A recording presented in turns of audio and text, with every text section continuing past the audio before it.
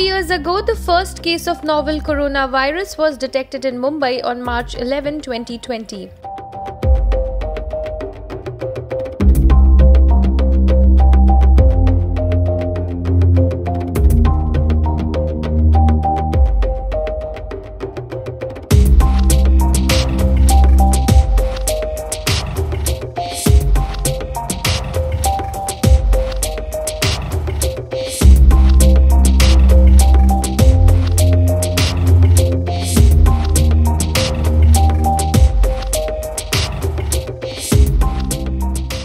From reporting 119 cases in a month in March to registering a whopping 20,971 new Covid-19 cases in a single day on January 7, 2022, Mumbai has seen it all.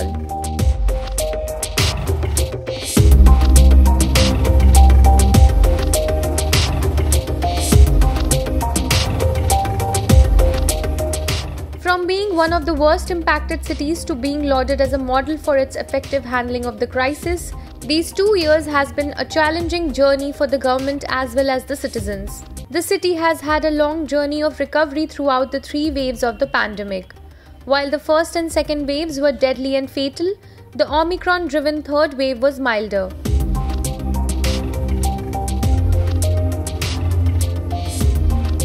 However, the highest number of infections was registered in the third wave, but the fatalities were lesser given that most had been vaccinated by then.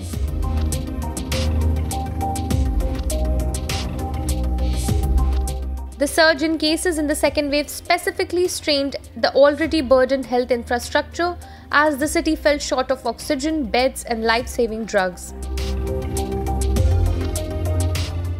However, BMC Commissioner Iqbal Singh Chahal, in an overnight rescue operation, saved the lives of 168 patients. Iqbal Singh has been felicitated for his outstanding work at multiple platforms.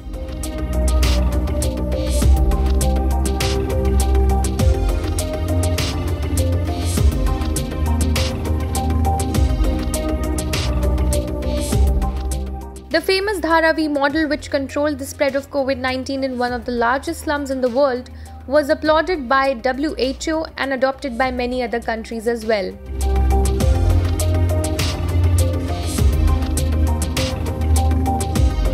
And finally, after battling the deadly virus for 2 years, the city of dreams started returning back to normal when cases went down tremendously around mid-February 2022 and restrictions started easing. As of today, according to a health department report, there are only 421 active Covid-19 patients in Mumbai and only 237 of the 28,702 beds are occupied.